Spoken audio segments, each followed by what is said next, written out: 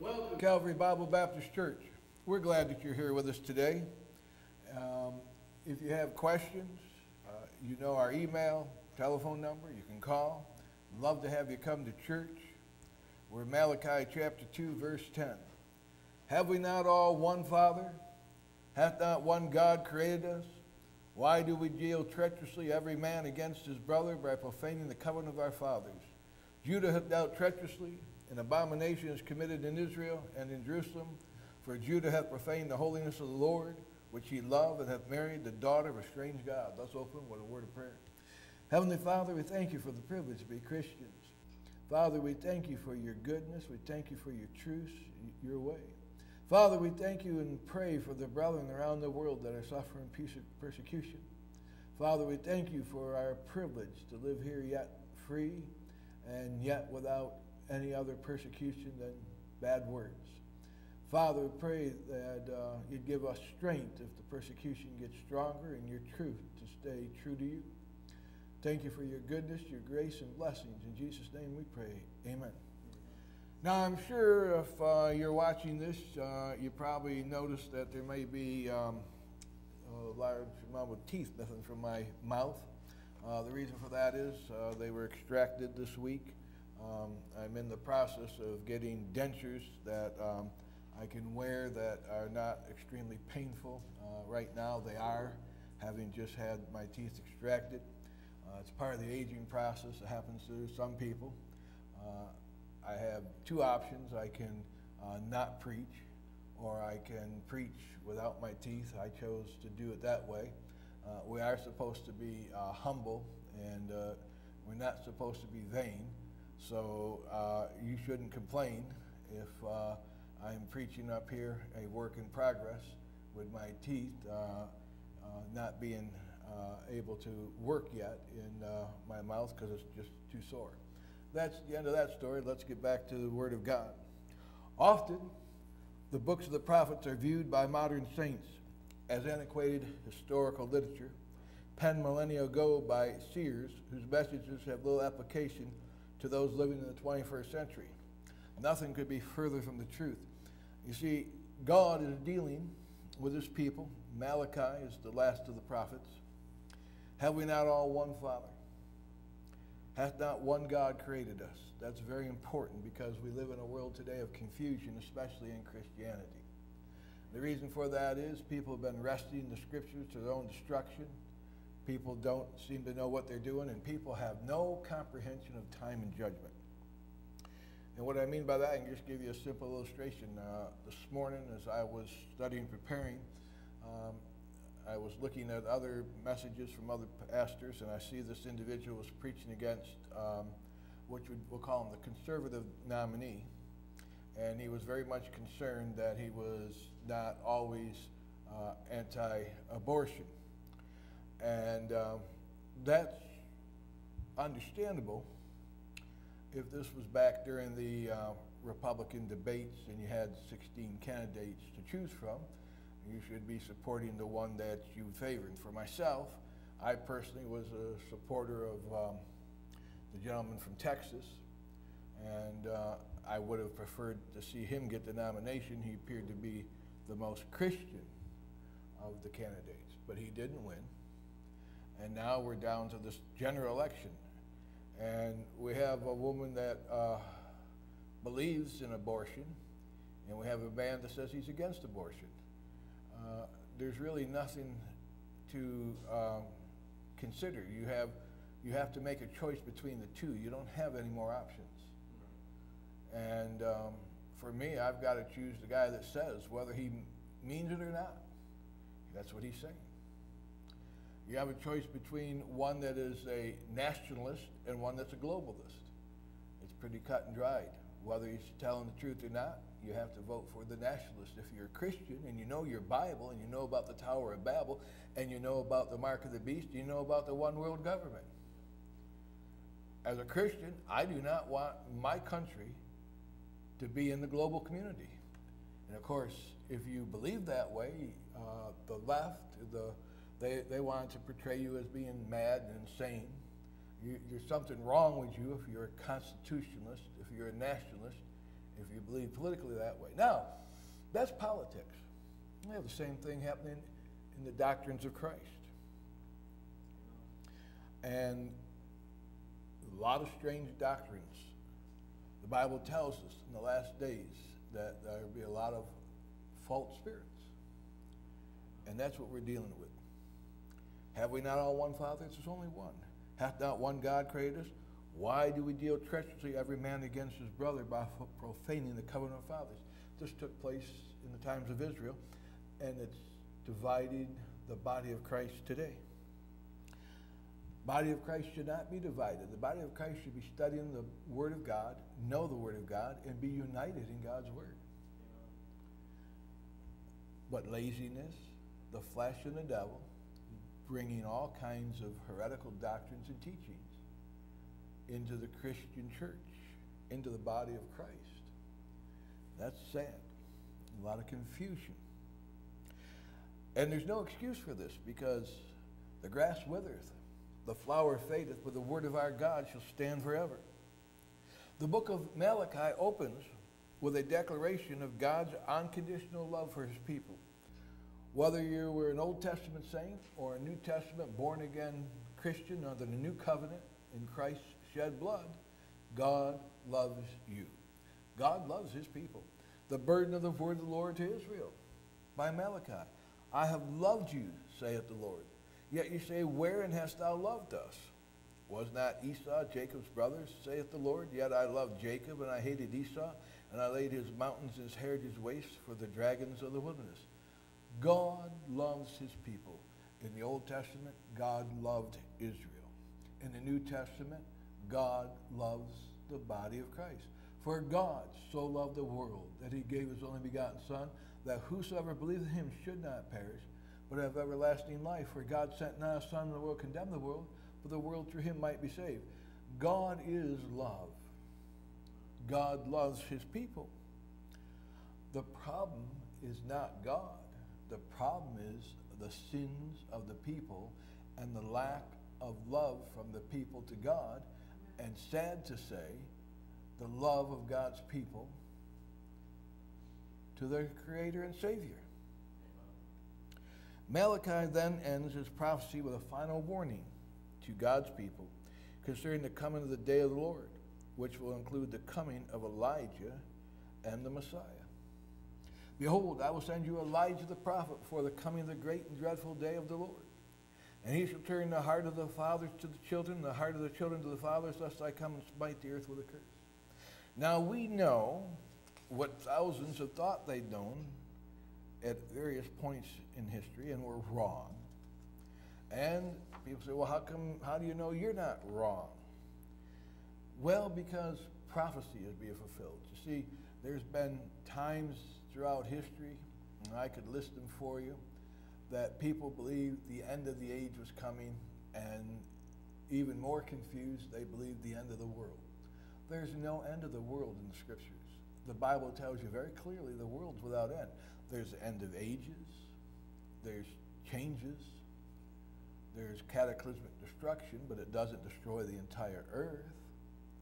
In the Great Tribulation, you have a millennium, you have the age of ages, you go out to eternity. There's no ending to the earth. So you see, somebody isn't loving God, reading their Bible, and paying attention to truth. People are uttering perverse things from their heart and mind that they just have imagined without facts or truth. And that's what's happening in the body of Christ today.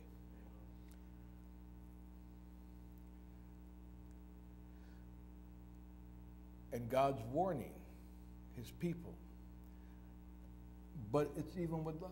He shall turn the heart of the fathers to the children, and the heart of the children to the fathers. A man of God, a preacher, teacher, prophet, or Elijah, the purpose is to turn the heart of the fathers to the children, and the heart of the children to the fathers. The fathers are Abraham and Moses, those prophets that God used, the Apostle Paul, to lay the foundation. Today, as Christians in the New Testament, our founding father would be Paul, where for the Jews it was Abraham. They brought the message of God to the people. God used those men. Holy men of old spake as they were moved by the Holy Ghost. Anybody that's saved today would really have to consider the Apostle Paul their spiritual father if you went back through history. As the Jewish people looked to Abraham as their founding father. The thing that was unique with Abraham and Paul, they loved God. They served God. They were called of God. They obeyed God, and they separated themselves unto God. And that's what God's looking for in his people. Now, this call and this warning and this love is preceded by a call to remembrance of the law of Moses. God said, "In my heart God shall judge the righteous and the wicked, for there is a time for every purpose and every work, time and judgment." Here Solomon is realizing and comprehending that God is going to judge the righteous. That's his people. And the wicked. And it's coming soon. There is a judgment seat of Christ for the body of Christ. There's the great white throne judgment for the infidel, for the rejecter, for the unsaved, for the lost. And they come when the Lord comes. And so there's this call to remember the law. "Remember ye the law of Moses, my servant, which I command unto him in Horeb for all Israel, with the statutes and judgments." As a call to remember the righteousness and morality of the law. Today there is an extremely false teaching that we can be saved by grace and live for the devil.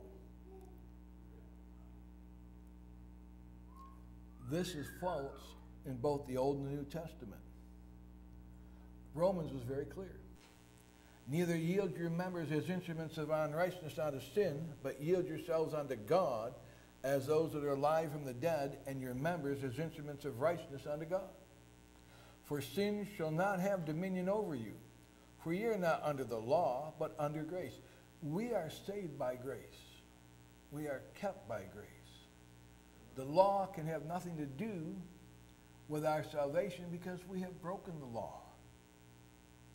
The law can only inform us and show us and tell us of our sinfulness and our sin. And therefore the law is a schoolmaster to bring us to Christ. But the law has always been godly, holy, and righteous, and true. And because we are saved by grace, this is not a license to sin. It's the opposite. It's a call to walk in the Spirit. "What then? Shall we sin because we are not under law, but under grace? God forbid." God forbids his people to sin even after he saved them by his grace. "Know ye not that to whom ye yield yourselves servants to obey, his servants ye are, to whom you obey, whether of sin unto death or of obedience unto righteousness? But God be thanked that ye were the servants of sin, but obeyed from the heart that form of doctrine which was delivered you." Now, true salvation comes from repentance and faith in the Lord Jesus Christ. An individual is living his life in his own will, in his own self-righteousness, and then the Holy Spirit convicts him through the preaching of the gospel that his way is the wrong way and God's way is the right way. God gives grace when there's repentance. Paul preached repentance towards God and faith in our Lord Jesus Christ. "For by grace are you saved through faith, and that not of yourselves is a gift of God, not of works, lest any man should boast." So our salvation has nothing to do with the keeping of the law. Our salvation is necessary, our redemption is because we broke the law. That does not make the law wrong, evil, or not applicable to instructing us in righteousness. The moral law of God is good for the New Testament saint saved by grace, because it is holy, it is just and good, revealing sin in us, and that sin by the commandment might become exceedingly sinful. "Know ye not, to whom ye yield your servants to obey, his servants ye are to whom you obey, whether of sin unto death or obedience unto righteousness." When we walk in the righteousness of the law, in the holiness of the law and the morality of the law, we are obeying God's righteousness. When we as saved Christians disobey, we are in sin and death. We were the servants of sin. Now, if you love God, we are to keep his commandments. And that's what I encourage you to do today, contrary to what false doctrines are being taught. If you love God, keep his commandments. Again, because the confusion as the anti-American, liberal, and that's the term they use, communistic, socialistic philosophies are taunting Americans that believe in Constitution and the American way and nationalism as being extremist, out of date, and crazy. So the spirits of devils are challenging the body of Christ and claiming that you have a liberty to sin because you're saved by grace, which is contrary to God's word. God forbid. And that's what's happening in the body of Christ today. There's this doctrine, well, you're saved, your past sins are forgiven, your future sins are forgiven, your present sins are forgiven, which is all true. And you will not give account to them. You have eternal security or eternal life, and you cannot lose your soul because Jesus paid it all, and the blood of Christ cleanses from all our sins, which is true, but that never was a license to continue sinning. Quite on the contrary, that was the encouragement to walk in righteousness. Because if you repent, it's my way was wrong, and I'm turning to God's way. It's that simple. But there's a great, in the last days, there'll be seducing spirits, and they're through the body of Christ. Telling Christians you can trust in Jesus and dance with Marvin Gaye. That's not God's way. Come ye out and be a separate, saith the Lord, and touch not the unclean thing, and I will receive you, and I will be a father to you.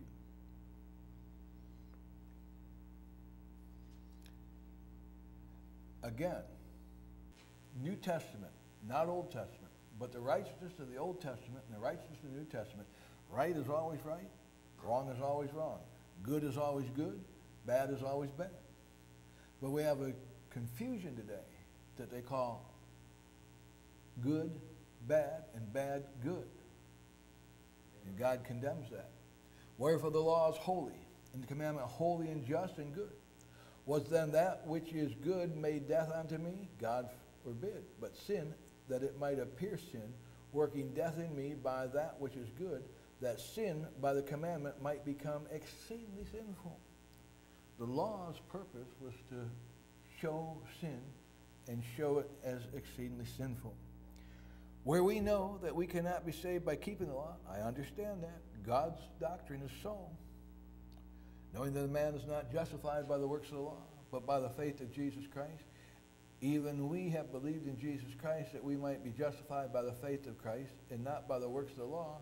For by the works of the law shall no flesh be justified. We're saved by grace. We're kept by grace. Our salvation's in God's grace. It's an unmerited favor that comes through the shed blood of Christ, who died for our sins. He did not save us for us to sin. He saved us for us to follow him. He saved us to serve God, which was our original purpose in God's creation. Those who love their Lord and Savior certainly seek to keep his commandments and his ways. If ye love me, keep my commandments. Remember earlier I said, God loves us, there's no doubt of it. God has died for us. God will do what is required to redeem us and sacrifice himself for us. But as the Apostle Paul said, so it is with God. The more I love, the less I be loved. It is such in human nature that when one loves and sacrifices, the nature often takes advantage rather than is thankful.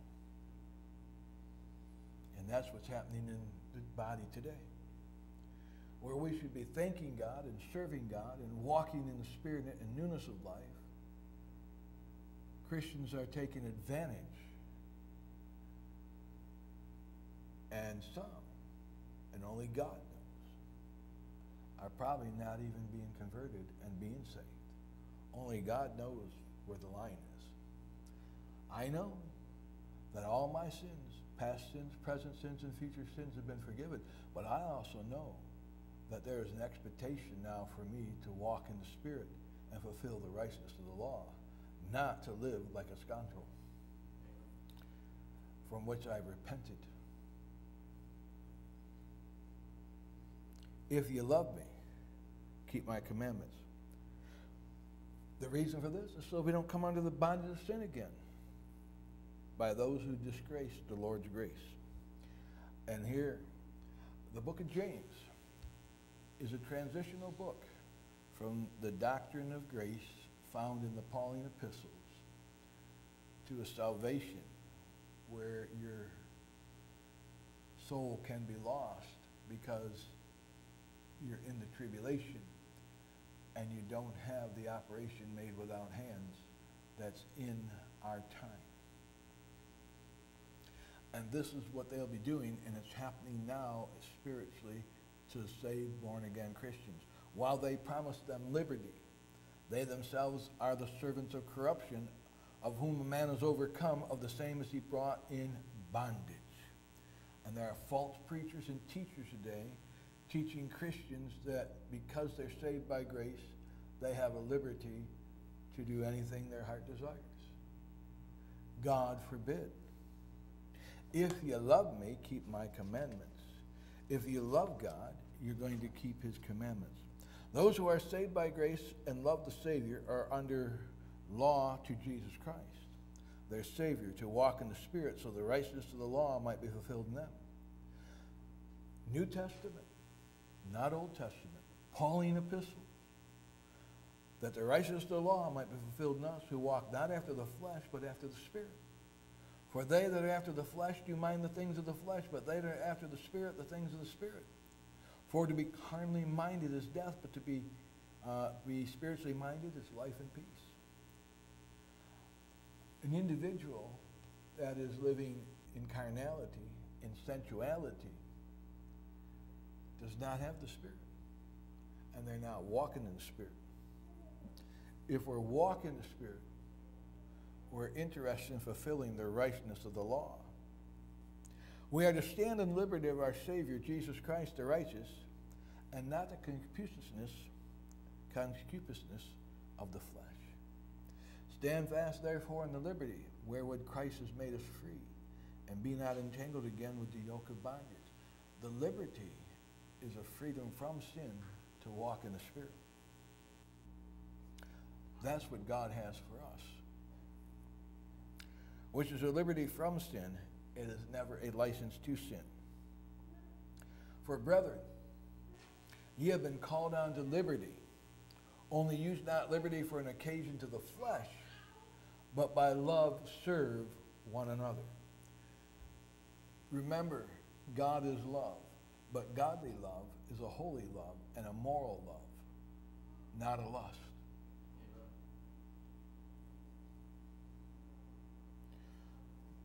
The preachers of God should be preaching and teaching people to love their Savior and serve him out of a heart of love and thankfulness, and to put on Christ and walk in his Spirit.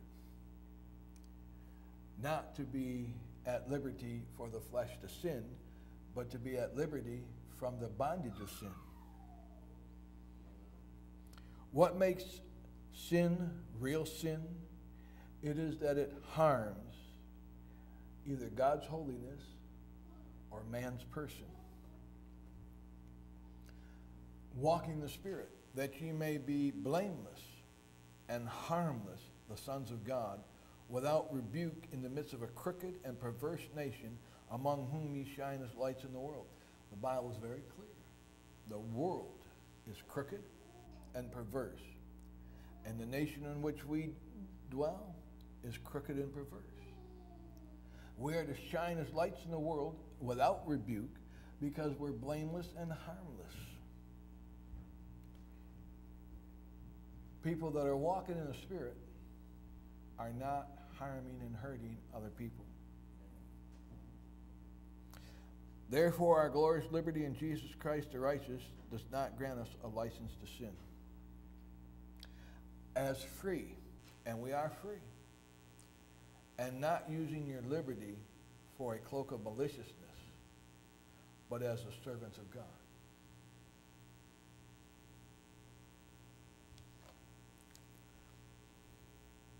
Our glorious liberty in Jesus Christ is God's grace on the sin of our flesh, to which we often disappoint his righteousness.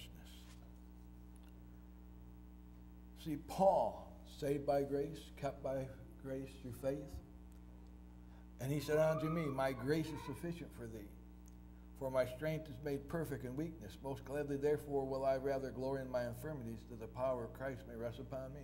Was as human as you and I. And he struggled with sin in his flesh as much as you and I. And he could not always be what his Savior would have him to be. But God said, my grace is sufficient. And it is. But it wasn't a license. A covenant is an agreement or contract between men or between men and God. Generally, it's based on certain conditions that are agreed upon. Sometimes, as between God and man, it is unconditional. God's covenants with man originate with him and generally consist of a promise based on the fulfillment of certain conditions. In the covenant that God had with Israel, in the Malachi dealing with them in the same manner that the scriptures deal with us, God had three questions for Judah. The first was, have we not all one father? Malachi was not referring to Father Abraham, but to God, the Father of Israel, and therefore the Father of Judah. If we only have one God, if there's one faith, one hope, one God, there's one Bible, there's one truth, there's one way, there shouldn't be a confusion today.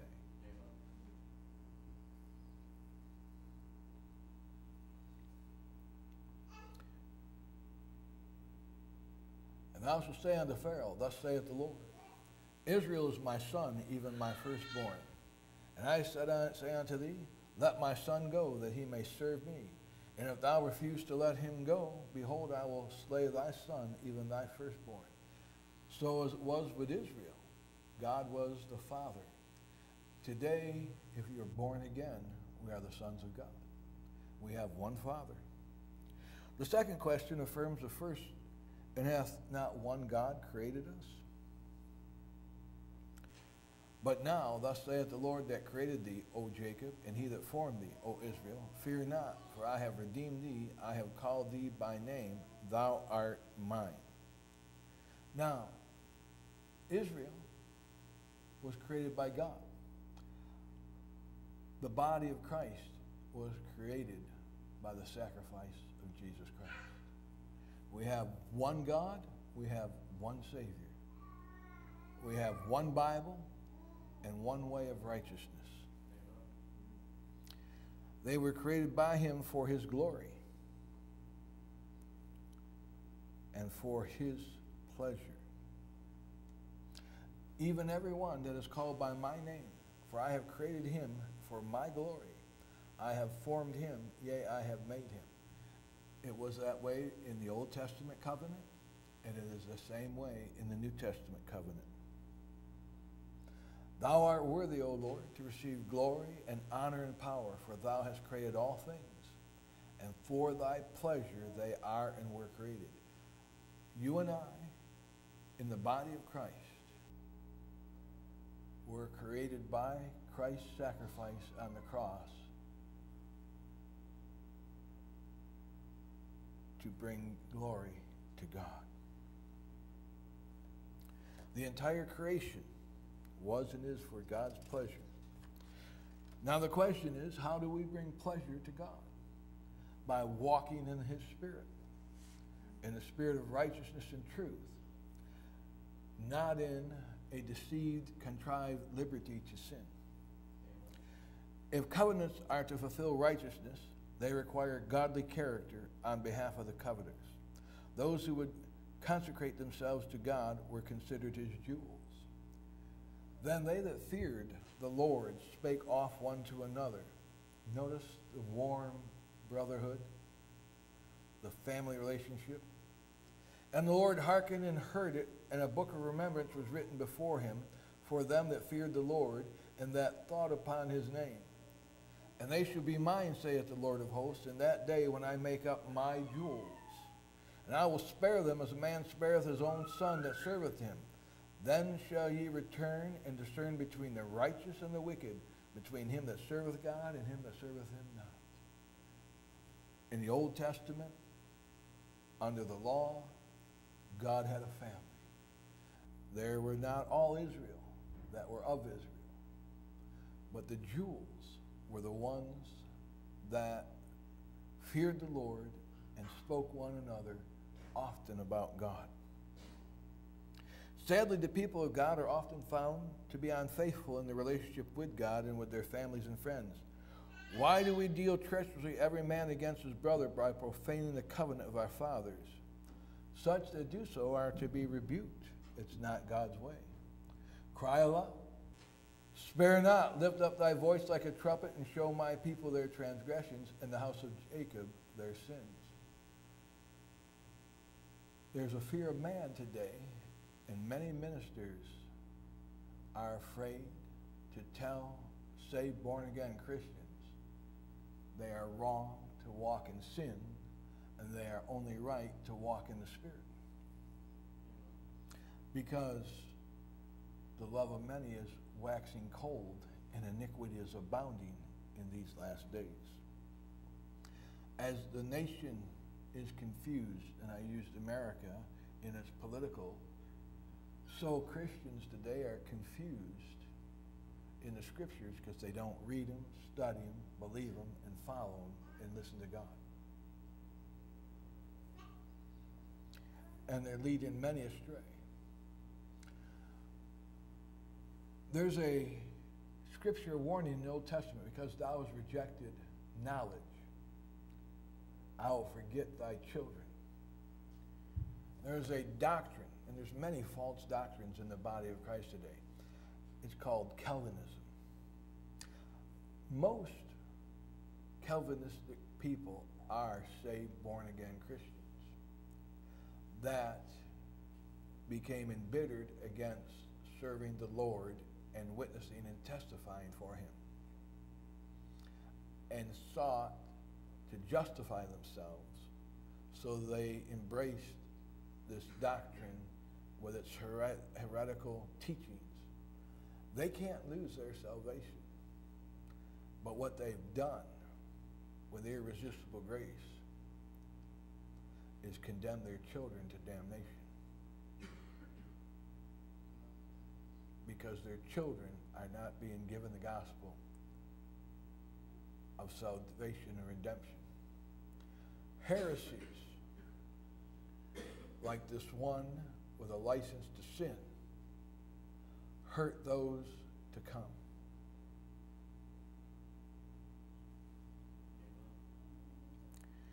God ministers are to rebuke God's people in the Lord. Thou hast rebuked the proud that are cursed, which do err from thy commandments. The Bible says to go out and compel them to come in, that my house may be full. Those who embrace tulip doctrines never do such a thing. Saved Christians with damnable heresies hurting others. Those that are saved and walk in sin harm and hurt the innocent. And it's wrong. The rebuke to God's people, both Old Testament and New Testament, was unfaithfulness as holiness and infidelity with a strange God. Judah has dealt treacherously, and abomination is committed in Israel and in Jerusalem, for Judah hath profaned the holiness of the Lord, which he loved, and hath married the daughter of a strange God. God likens spiritual adultery to the physical adultery of men in their covenant with their wives, and he uses that in the Old Testament. God also uses that in the New Testament. Ye adulterers and adulteress, know ye not that friendship with the world is enmity with God? Whosoever therefore will be a friend of the world is the enemy of God. That's the problem why Christians want to be saved by grace and live in disgrace, because they want to be friends with the world and the way of the world. They don't love God as they should. This was the reason for the prophet Hosea marrying a wife that was purchased, as redeemed of the Lord are purchased by his blood. Then said the Lord unto me, Go, yet love a woman beloved of her friend, yet an adulteress, according to the love of the Lord toward the children of Israel, who look to other gods and love flagons of wine. Notice the wine, because it's a false spirit. It's not God's spirit, but it's an alien spirit that it creates. When I ask people if they read the Bible and say, oh yeah, I read the Bible, I often say, who was the prophet that God told to marry a whore? And they look like, oh, I don't know about this. Well, there it is, folks. You see, if you read the Word of God, then you would know, because that is a very salient, outstanding verse, and it's undeniable. It hits you right in the face. God commanded his prophet to marry a whore, because God was using that illustration, saying, my people are full of whoredoms. And you know what? The same as the Old Testament is in the New Testament today, where people are saved by grace. People are not right with God. And God never gave a liberty to sin. He gave a liberty from sin. All the Lord's people are purchased by the shed blood of the Lord Jesus Christ upon Calvary's cross. Now look, so I bought her to me for 15 pieces of silver, and for a homer of barley, and a half a homer of barley. The prophet buys a wife of whoredoms, as God bought us with his blood, children of whoredoms and unfaithfulness. God in his grace saved us in our disgrace, not to live in our disgrace, but to walk in his spirit. In vain did the prophet seek conversion of the people of the Lord in their faithfulness to holiness of his law and his ways. Though Hosea, as the Lord commanded faithfulness, only unfaithfulness was not to be found in the flesh of most men.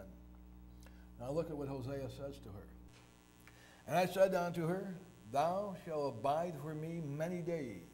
Thou shalt not play the harlot, and thou shalt not be for another man, so will I also be for thee. For the children of Israel shall abide many days without a king, and without a prince, and without a sacrifice, and without an image, and without an ephod, and without teraphim. Afterward shall the children of Israel return and seek the Lord their God, and David their king, and shall fear the Lord and his goodness in the latter days. We're in those latter days because Israel's in the land. That's prophesied in Ezekiel. God is preparing to deal with his people. Judgment must begin first at the house of God. God is going to be dealing, and is dealing with the church today, and is preparing to deal with Israel in the very near future. And the whole issue is spiritual adultery, just likened onto physical adultery. Spiritual adultery under the law sent the adulterer to hell. The Lord will cut off the man that doth this, the master and the scholar of the tabernacles of Jacob, and him that offereth an offering unto the Lord of hosts. So God cut Israel off and cast her out, because she lived a whore. She was adulterous spiritually. Spiritual adultery under grace with eternal life cannot send the sinner to hell as it did under law. Yet it can often result in the loss of the sinner's life, the loss of the sinner's reward, the loss of the sinner's inheritance, and the loss of many other things. New Testament, for other foundation can no man lay than that laid which is Jesus Christ. Now if any man build upon this foundation gold, silver, precious stones, wood, hay, stubble, every man's work shall be made manifest, for the day shall declare it. Because it shall be revealed by fire, and the fire shall try every man's work of what sort it is. Is Is it good or is it bad? Is it evil or is it righteous? If any man's work abide, which he hath built thereupon, he shall receive a reward. If any man's work shall be burned, he shall suffer loss. But he himself shall be saved, yet so as by fire. Know ye not that ye are the temple of God, and the Spirit of God dwelleth in you? If any man defile the temple of God, him shall God destroy. For the temple of God is holy, which temple ye are. New Testament, stark warning to God's people that will not walk in his Spirit after saved by his grace. You can lose your life. You can lose your health. You can lose your wealth. You can lose your inheritance. You can lose anything and everything but your soul. Because in New Testament grace doctrine, your soul is in the hand of God, not in your hands. But friend, this Spirit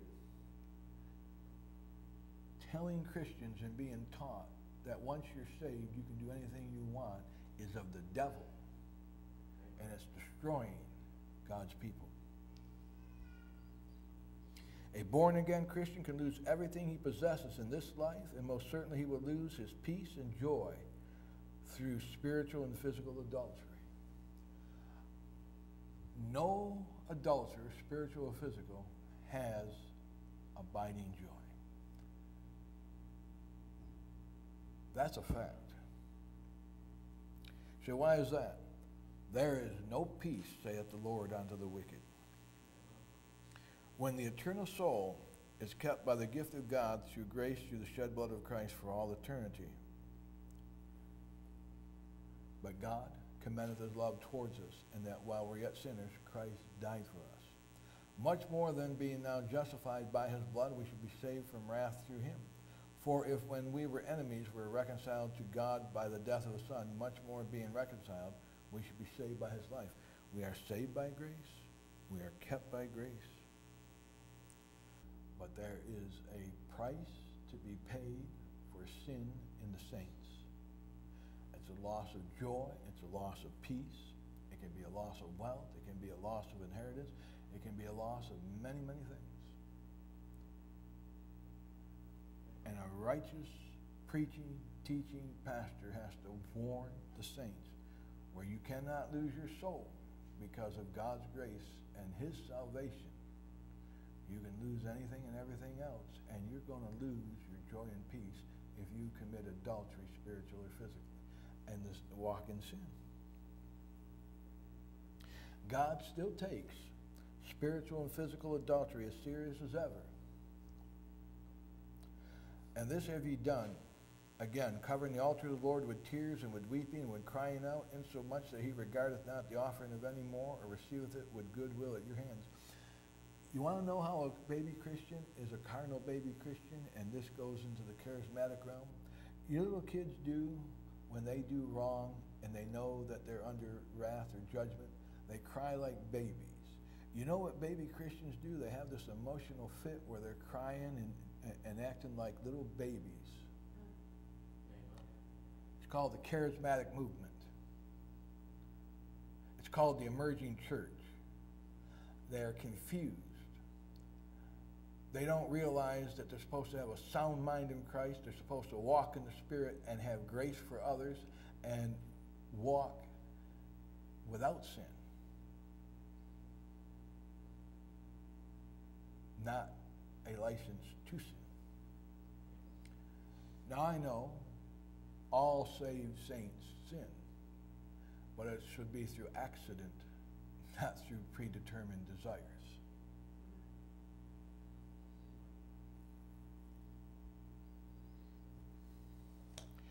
And so they try to have their emotional crying jag to justify themselves. Emotional weeping and crying out while remaining in immoral, depraved conduct will not change God's righteousness into accepting a man's willful lasciviousness. Yet you say, wherefore? Because the Lord hath been witness between thee and the wife of thy youth, against whom thou hast dealt treacherously, yet she is thy companion and the wife of thy covenant. God does not believe in divorce. God realizes and accepts the fact that divorces happen because babies depart for irreconcilable differences because they're immature. But if a man and a woman are mature in the Lord, they will not have a divorce. God does not believe in divorce. He hates putting away. God hates putting away. Be it physical or spiritual, the Lord is looking for a godly seed in character and consecration. And did not he make one? Yet had he the residue of the Spirit, and wherefore one, that he might seek a godly seed. Therefore take heed to your spirit, let none deal treacherously against the wife of his youth. For the Lord, the God of Israel, saith that he hateth putting away. For one covereth violence with his garment, saith the Lord of hosts. Therefore take heed to your spirit, that ye deal not treacherously. The only reason people have irreconcilable divorces is because they deal with one another treacherously. It's that simple. Saved or lost, Old Testament, New Testament, sin still remains sin. Right is always right. Wrong is always wrong. Emotions cannot change the facts of truth.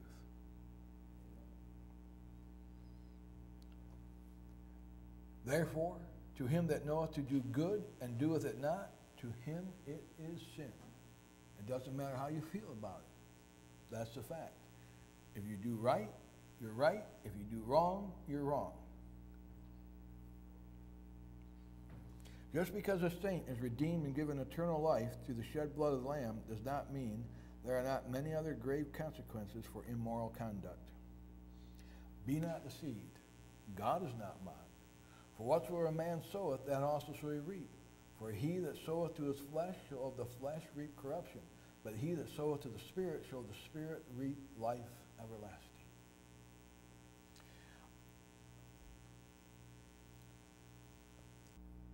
Now, the eternal God, the eternal Spirit, cannot be wearied, but God states it this way so that we can understand it. And the Lord is wearied with saints in sin. Ye have wearied the Lord with your words. Yet ye say, wherein have we wearied him? When ye say, every one that doth evil is good in the sight of the Lord, and he delighteth in them, or where is the God of judgment? Character is demonstrated by unchanging righteousness and real consecration to God and man. See here, when thou vowest a vow unto God, defer not to pay it, for he hath no pleasure in fools. Pay that which thou hast vowed.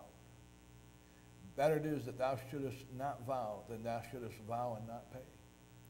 Suffer not thy mouth to cause thy flesh to sin, neither say thou before the angel that was in error. Wherefore should God be angry at thy voice and destroy the work of thy hands? Marriage is another covenant found in the Scriptures that was instituted by God and is extremely abused by man. And the answer is unto them, have ye not read that he which made them at the beginning made them male and female? And said, for this cause shall a man leave father and mother, shall cleave to his wife, and they twain shall be one flesh. Wherefore they are no more twain, but one flesh. What therefore God has joined together, let not man put asunder. God's marriage is forever. Man puts it asunder. In the age where liberty and license have replaced morality and loyalty, did you hear that? In the age where liberty and license have replaced morality and loyalty, there is a greater need than ever before that we be disciplined and taught the character befitting his disciples, who are the trophies of his grace, won by his perfect righteousness in obedience to the Father's will in holy love and faithfulness. Look at your Savior and put him on, saying, Father, if thou be willing, remove this cup from me. Nevertheless, not my will, but thy be done. And there appeared an angel unto him from heaven, strengthening him. The Lord Jesus Christ obeyed to the death. The scriptures do not say in vain, though he slay me, yet will I trust him. For the Lord was the sacrifice for our redemption, yet he trusted his Father to the death. God hates putting away both Old and New Testament. For the Lord, the God of Israel, saith that he hateth putting away. For one covereth violence with his garment, saith the Lord of hosts. Therefore take heed to your spirit, that ye deal not treacherously. Men deal treacherously with God. God in the spirit of goodness redeems and saves men. Men in rebellion forsake God. Yes, we are certainly free from a departing unbeliever. And the woman which hath a husband that believeth not, and if he be pleased to dwell with her, let her not leave him. For the unbelieving husband is sanctified by the wife, and the unbelieving wife is sanctified by the husband, else were your children unclean. But now they are holy. Now watch. But if the unbelieving depart, let him depart. A brother or sister is not under bondage in such cases, but God hath called us to peace. You and I are not under bondage of other people's sins. If a brother or sister departs, you're free. Yet we are not to depart or put away our spouses. My eyes shall be upon the faithful of the land, that they may dwell with me. He that walketh in a perfect way, he shall serve me. You see, Jesus said that I will never leave thee nor forsake thee. Our eternal security comes through God's faithfulness. When God, if you want to use the term, marries us, he marries us for eternity. He does not put us away for our sin. We are not to put away others for their sin, but to remain faithful with God in his spirit. That's real Christianity. That's the doctrines of the scriptures. That's the revealed truth of God's word. God has a plan for his saints. Wives, submit yourselves unto your own husbands as unto the Lord. For the husband is the head of the wife, even as Christ is the head of the church, and he is the Savior of the body. Therefore, as the church is subject unto Christ, so let the wives be to their own husbands in everything. God commands the wife to submit to the husband. God's plan is faithful, godly love in reciprocity and reciprocity. Husbands, love your wives, even as Christ also loved the church and gave himself for it. It's very easy, it should be easy, for a woman to submit herself to a man that would die for her. God expects the man to be willing to die for the husband, for the wife. God expects the man to be willing to die for the wife. I hope I got that right. And God expects the wife to submit herself to a husband, that he might sanctify and cleanse it with the washing of water by the word, that he might present it to himself a glorious church, not having spot or wrinkle or any such thing, but it should be holy without blemish. So ought men to love their wives as their own bodies. He that loveth his wife loveth himself. That's God's plan. That's God's will. That's God's way. Are you walking in God's plan, God's will, God's way?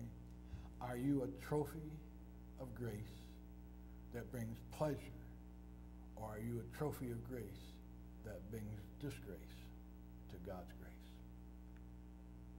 Friend, broad is the way, and many there go in there eat.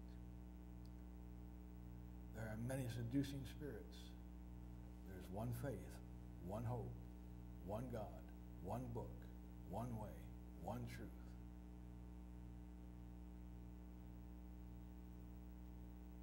If you've never been saved, there's one Savior, or hellfire and damnation is your destination. And if you are saved, there's only one way to walk in the righteousness of the Spirit. Or what you sow, you shall reap. And you shall suffer loss, but not the loss of your soul, because faithful is he that saves you. Our God is a faithful God. My Savior, your Savior, is a faithful Savior. He wants you to be faithful to him. He certainly loves you. Will you love him and keep his commandments? Come to church. God's way is the right way, the best way. It's a way of righteousness, peace,